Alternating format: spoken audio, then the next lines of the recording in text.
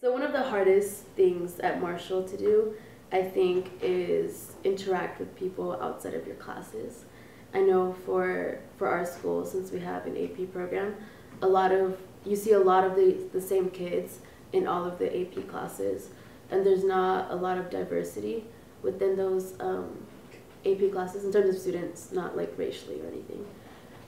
So there's kind of like a gap between AP students and non-AP students.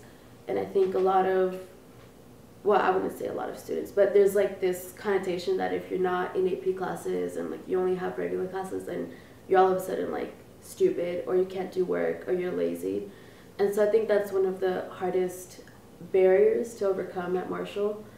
I wouldn't say everyone thinks like that, but there are a few people who just kind of disdain and like look down upon people who aren't in AP classes, which is ridiculous because sometimes kids in regular classes, they work like twice as hard as kids in AP classes just because there's like different standards.